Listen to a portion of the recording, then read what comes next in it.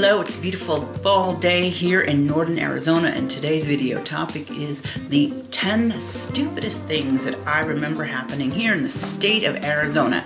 Actually, I have lived through 6 of these things on my list and they came out of my memory, but the top one on the list, number 1, happened before I was born, but I thought it was too stupid for me to leave off of the list. So, before I begin, my name's Dickenson. I live here in beautiful Sedona, Arizona, and I do sell real estate in Verde Valley, Flagstaff, Prescott Valley area. So if you have a real estate question, my contact information is below in case you want to get in touch with me. So I came up with this list based on things that I remember from the past and a little bit of Googling to give me information to see if my memory was correct. And I tried to pick stories that did not result in people dying. But unfortunately, there are 2 on this list that did result in people being killed. And the number 1 thing on my list, we're going to go back to 1931, and it does involve a double homicide. So before I begin, I want to let you know I do have my lovebird in here with me today, because if she is on my shoulder,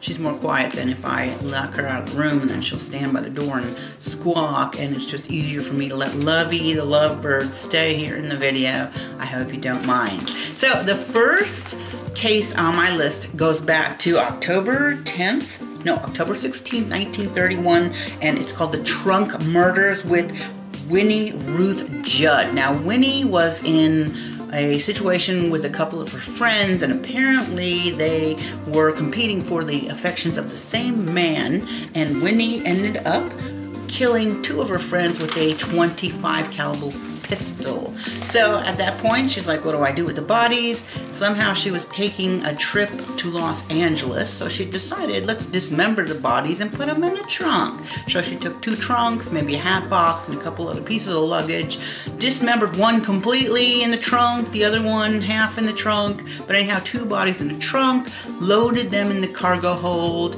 on a trip to Los Angeles. Well, you could probably imagine, even in the cold weather of October, the body started to decompose, emitting a foul smell, fluids leaking out of the trunk, and the people from the train were like, can you let me open the trunk? And she's like, oh, I don't have the key. So she gets to Los Angeles, she goes on the run. The police pick the locks on the trunk, and they find 2 dead, dismembered bodies in there. So a week later, she turns herself in. She is convicted of first-degree murder, but she eventually went into the insane asylum. But that is the Trunk Murders back in 1931. How stupid are you to put dead bodies on a trunk to a trip to Los Angeles? So that makes number 1 on my list. Now, number 2. We're going back to 1991. This poor man named Ray Horn. This case was called the Snaggletooth Killer. So Ray Horn lived in the area in Phoenix. He frequented a bar where a bartender was murdered and sexually assaulted, and they found her body, and the police decided, oh, Ray Horn goes to that bar. Let's focus on him. So they spend all of their time focusing on poor Ray Horn. So Ray Horn had an anomaly in his tooth, and there was a bite mark on the victim's body, and the expert witnesses said that bite mark matched Ray Horn, which it didn't, but they convicted him anyhow of this murder, and Ray Horn in 1992 goes to jail for 10 years.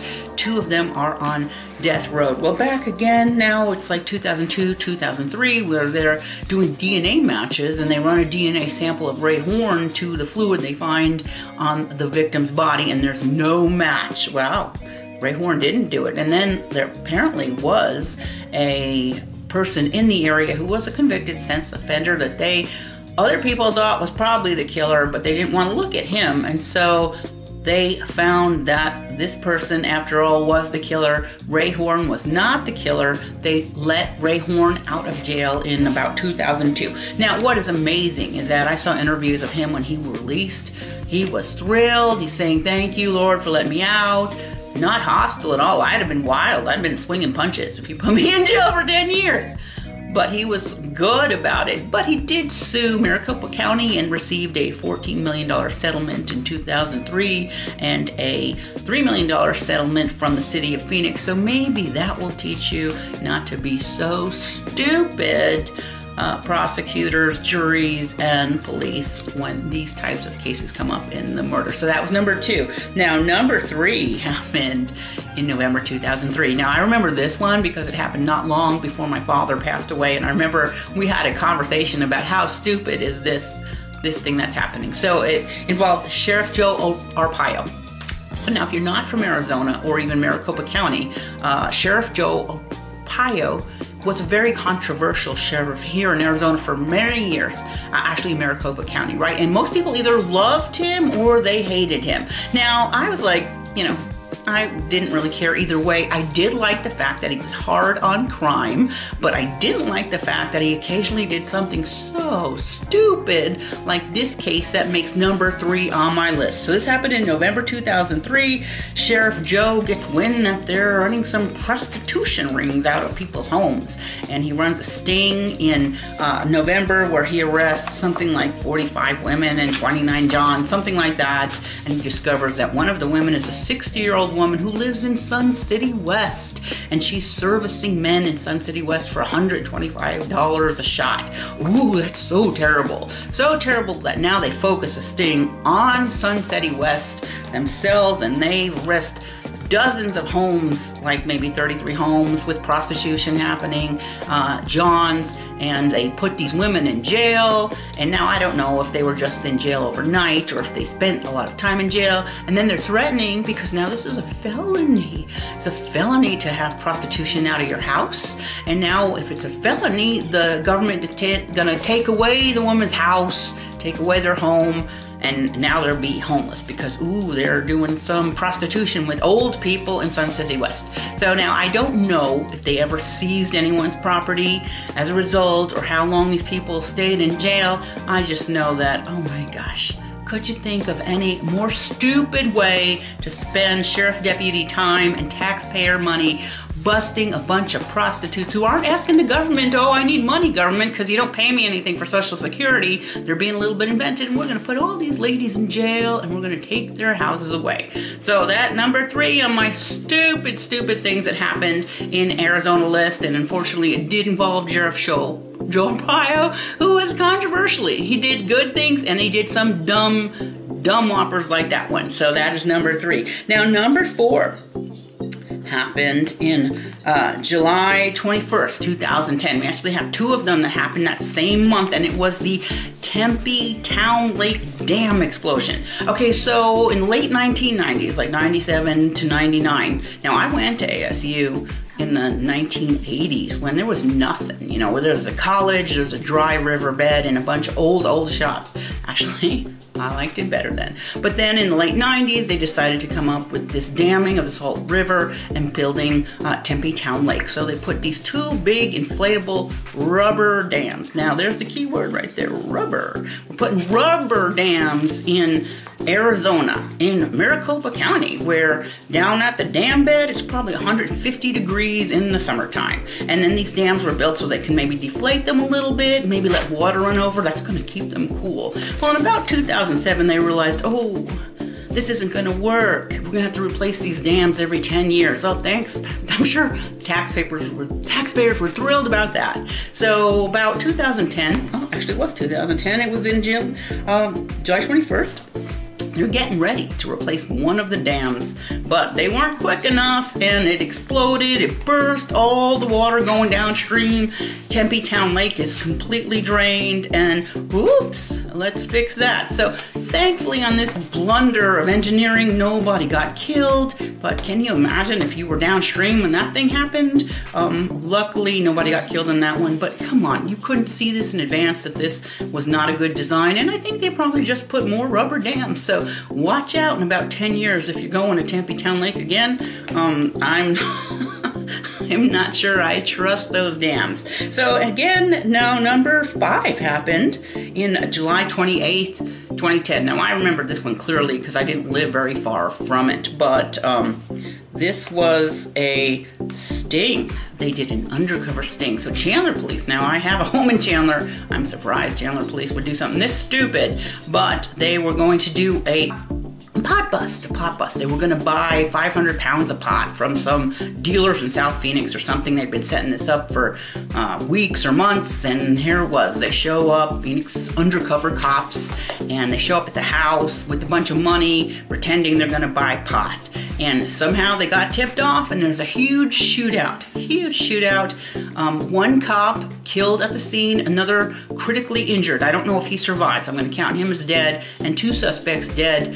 Several more wounded. I don't know if they passed away after that, but you have at least 4 people dead for a pot bust. Now, yeah, drug dealing is terrible, maybe, but remember, back in 2010 is when Arizona passed and made medical marijuana legal, and now in 2020, marijuana is legal for everybody. So why would you spend all that effort on a sting that results in 4 people dying when we have so many more urgent issues impacting the state of Arizona? And that's how you're spending your time. You're gonna bust pot dealers who are now totally legal and free to go, but now 4 people were dead. 4 people dead. Families, 35-year-old cop, widows, children without dads. Stupid. So that makes number 5 on my list. Now, number 6, we're going to 2019 now. Fortunately, this had a little impact. Nobody died. But so I lived in Ahwatukee up until 2019. In fact, I waited for years for this project, the Loop 202. It's going to eliminate congestion. It would take the 202 and it extended all the way south of South Mountain and intersected with Interstate 10 because there's an ungodly amount of traffic, especially between the I-17 going west on Interstate 10. So yes, it's a good project. Now it's unfortunate that they didn't finish it until 1 month after I sold my Ahwatukee home. Now realize I lived in Ahwatukee for over 20 years, waiting for the day where I could go to see my sister, say in a half hour, rather than taking an hour to go all the way around South Mountain. So yay, it's good that it is done. But why did they spend all that time and make the Loop 202 now comes out and intersects with the I-10 at like 59th Avenue? Well, 59th Avenue, there's still a ton of traffic on the 10, a ton of traffic. And now you've got another freeway merging in with it at 59th Avenue. So now the traffic is still ungodly and unbearable at 59th Avenue West. So why did they not take the 202 all the way out to, say, 100th Avenue, where the Loop 101 comes from the north? Why not bring it out further? You're out there with your explosives and your big heavy equipment and your construction workers. Why not just extend it another 10 miles and relieve the enormous traffic congestion that we have on the Interstate 10 west of the 17? No, we're gonna bring it out to the 59. We're gonna brag about how great it is. Well, again, dumb, but nobody died, so I guess maybe it wasn't that bad. Now, my last one on the list happened in July 29, 2020, so this just happened last year. I couldn't believe how dumb this was, but yet I never got an answer on why it happened. But it was again in Tempe Town Lake, where there was a train coming through, going on the bridge that goes over the esteemed Tempe Town Lake, and the train derailed. So it derailed, train cars falling off of the bridge, catching fire, exploding. You've got huge plumes of dust.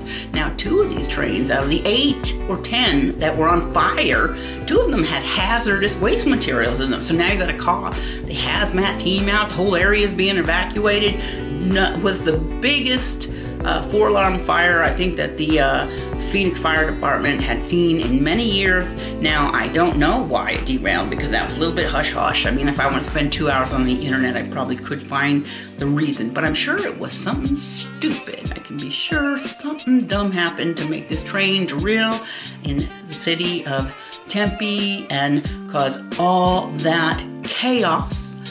But I can't tell you at this point what it is. I just know that it was dumb. So that is it. That is the list of the things that I, from living in Arizona since 1970, remember as being dumb. This video again, 7 dumbest things that happened in the state of Arizona. And I hope you enjoyed my list. So if you liked the video, please give me a thumbs up. Maybe think about subscribing, coming back again next week for something new, because I post every week a video about topics that pertain to living in the state of Arizona, and most often the northern part of the state. So I sell real estate here in Sedona, Verde Valley, Flagstaff, and Prescott. If you have a real estate question, feel free to give me a call, a text, a email message, and I will get back to you. Maybe not immediately, but I usually get back to people the very same day, and I would love to work with you because my very favorite clients are the ones that come from my YouTube channel. So that's it. Hope you're having a wonderful day, and I will see you back here again next week.